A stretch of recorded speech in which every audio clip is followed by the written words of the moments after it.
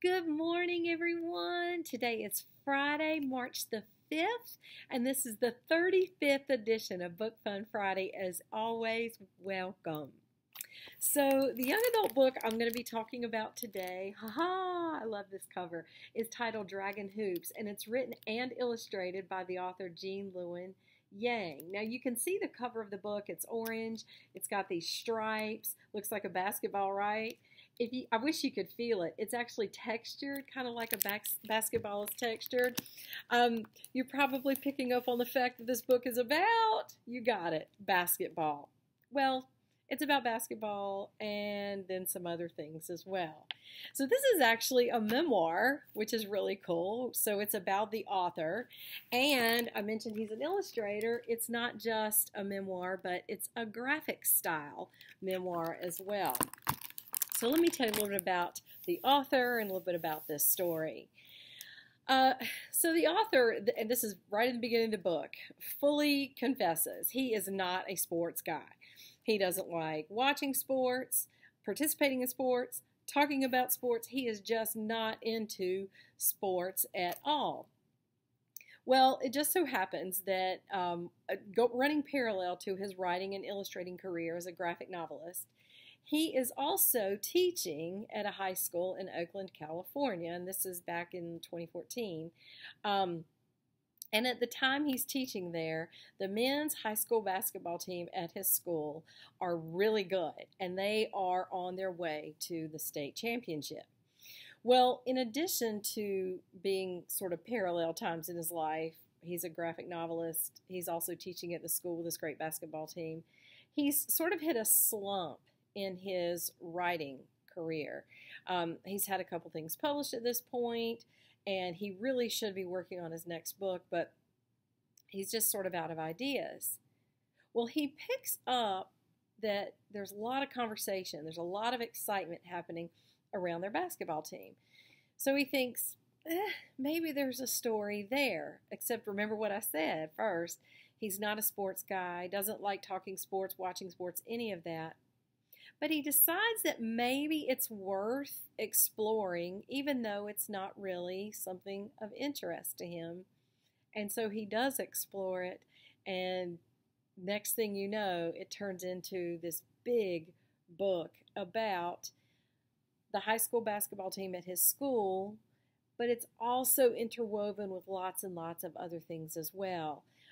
This book is actually a study in how we behave as people. There's history in here, African American history, women's history. There's a whole back history in there about how basketball itself was created. And all of these stories, these histories, the story about his school's basketball team are interwoven with these histories. And throughout all of this, there's this theme, there's this idea that if we just take a step out of our comfort zone, it may turn into something really amazing. He actually illustrates that idea. You guys know the saying, a journey of 1,000 miles begins with a single step. And he actually illustrates that by physically including pictures of shoes every time somebody or some group takes a step toward learning something different, toward making history, toward changing the world for the better. And so you get that as part of the story as well. So it's not just a basketball book. It is a lot about basketball, but it's also really about life.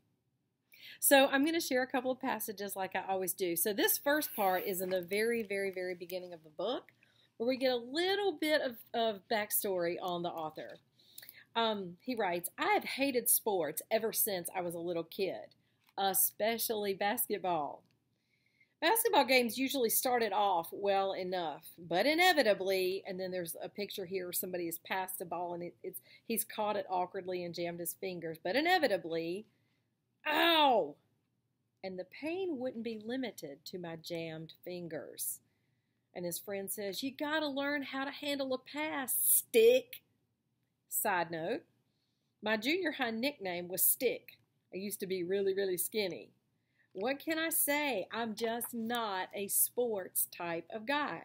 I'm a story type of guy. Comic book stories specifically, and how cool that he grew up to be a graphic novelist. With stories, I know what I'm going to get. Heroes being heroic and villains being villainous. Good triumphing in the end, and no jammed fingers along the way. In a well-crafted story, everything makes sense, which is more than I can say for sports. After I graduated from college, I began writing and drawing graphic novels. I wanted to tell stories of my own. Around the same time, I also became a high school teacher.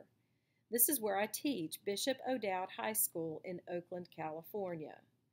So here's the thing about growing up. As you get older, you generally spend less and less time with people who aren't your kind of people. Case in point, our faculty lunchroom. I'm going to show you the picture here. These are the groups in the lunchroom. So there are the PE teachers, and then the drama, arts teachers, and then what he calls the nerdy teachers. Even we teachers tend to stay with our own, where we're most comfortable. But every now and then, something makes you leave that comfort zone. So in 2013, he has a book, a graphic book that's published, and that's great. He's excited. His family is happy for him. A year later, in the fall of 2014, I have to start a new graphic novel, but I'm not sure what I want to write about. Lately, I've overheard a lot of conversation about basketball in the hallways. I'm intrigued, but they're talking about sports. And so he contemplates maybe there's a story there. And so he decides he's gonna go meet up with the coach and talk to the coach about the basketball team and maybe get a sense of if there is a story there that he can write. And so I'm gonna conclude this section with this part right here. A narrow strip of road runs down the middle of campus. The classroom buildings are on one side. The gym is on the other. I've rarely had to cross it, but I am going to take, and you can see right here, he decides he's going to take a step toward learning about basketball, learning about their team, meeting with the coach, and seeing if there's a story there that he can share. Now, I mentioned that he interweaves history into this book as well, and I love this. I love that this isn't just a book about his high school basketball team. There's a lot of other stuff that goes along with that as well. And so I'm going to read some of that. In November 1891, at the International Training School of the YMCA in Springfield, Massachusetts, a 30-year-old physical education teacher named James Naismith changed the world. I'm sure you recognize that name. At the time, though, James Naismith just wanted to get through the semester in one piece. So he's teaching at this YMCA. He's teaching physical education. He just wants to get through it. That's some teacher facts right there. So the principal stops him and says, "Can you give me a moment, Mr. Naismith?" And he says, "Yes." The principal says, "I know you're upset about your new assignment." And James Naismith says, "I am. That class has a reputation of being the most incorrigible group in the institution. 2 instructors have already tried to engage them, and they both quit. I don't believe I'll do much better." And the principal says, "Take the class, Mr. Naismith. I want to see what you can do with it." The students in James Naismith's new class were all grown men. It was winter, so physical education had to be indoors. In the 1800s, indoor exercise usually meant calisthenics. And if there was one thing that grown men in the 1800s wouldn't stand for, it was calisthenics. But James Naismith decides to take a step to see what he can do about that. At first, Naismith tried adapting his students' favorite outdoor sports to indoors, like football. Hardwood floors were not ideal for tackling, though. He tried lacrosse. Whew, not enough room for bulky equipment. They're hitting each other with it. He tried soccer. Ball goes through the window. None of them worked out. Naismith needed something new, an entirely new sport. There couldn't be any tackling or bulky equipment. That much was obvious. Even having a goal was a problem. To score, the ball had to be launched at incredible speeds, which inevitably led to broken windows. But what if, instead of being upright, the goal was on its side? Then the ball wouldn't be launched, it would be lobbed. It would follow a nice, gentle arc through the air. No more broken windows. That's it, he thinks. So this is his step into changing things. The next morning, he asked the superintendent of the school building, the janitor, for 2 boxes, each big enough to hold a soccer ball. And what the janitor brought him were peach baskets. He says, I'm all out of boxes. Will these do? Yes, they're perfect. He nailed the baskets to the gym's lower railing, 1 at each end. Then he spent an hour writing out his new game's 13 rules. Good morning, class, he says. I've got a surprise for you. I've invented a brand new game. And the men say among themselves, ugh, I'd rather do calisthenics. Naismith's students listened patiently, though, as he explained the game. I call it basketball, he said. Side note, in the beginning, basketball was 2 words, not 1. Then the students gave it a try. The first game was very different from basketball as we know it today.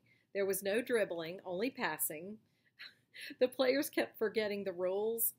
They're tackling each other like it's football. Nobody really knew how to shoot. But they figured it out and decided that they wanted to give it another try going forward. So despite the awkward start, by the end of that class period, they were asking to play more. James Naismith knew he had created something special. The sport developed quickly after that. In 1894, a basketball company manufactured the first specialized basketball. In 1898, iron hoops with cord nets replaced the peach baskets. In 1896, dribbling was first used in competition. Eventually, 5 players became standard, and they solidified into 5 positions: point guard, shooting guard, small forward, power forward, and center. Though it proved enormously popular at YMCAs around the world, early on, basketball had a hard time competing for crowds with the more established sports like football and baseball. But eventually, because it required little equipment and no grass, the game was embraced in urban areas like New York, Chicago, Los Angeles, and Oakland. And then he takes it back to the story of his high school. All right, again, this wonderful, wonderful book is titled Dragon Hoops, and it's written and illustrated by the author Jean Luen Yang. Well, y'all, as always, thank you so much for watching. I really appreciate you. I hope you are well and continue to stay well. Take care of yourselves until next Friday when I see you again for the 36th edition of Book Fun Friday. Bye-bye.